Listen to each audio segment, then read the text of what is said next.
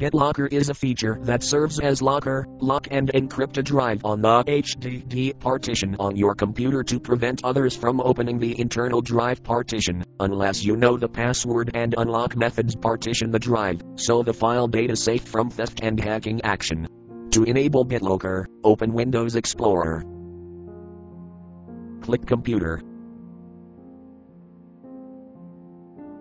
Right-click on the drive you want to lock. For example, I chose the drive G. Click Turn on BitLocker.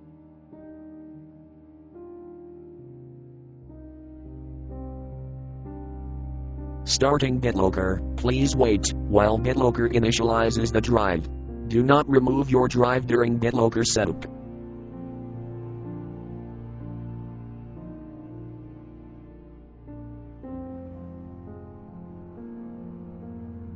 If you are not using the smart card, check option Use a password to unlock the drive, then type your desired password and retype the password in the retype box.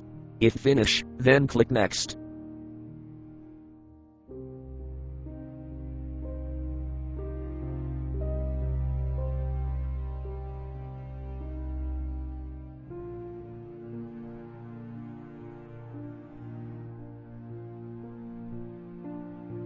Click Save the recovery key to a file for storage option keywords recovery, if you do not use a USB flash drive or do not print directly using the printer.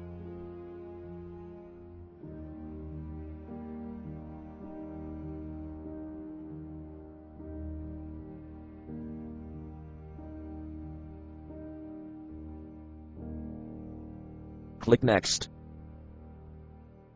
Click Start Encrypting to begin the process of encrypting the data file drive. The duration of time that it takes time to process depending upon the number of data files in the encrypted partition the drive and the speed of the processor on your computer. Wait until the encryption process is completed 100% success.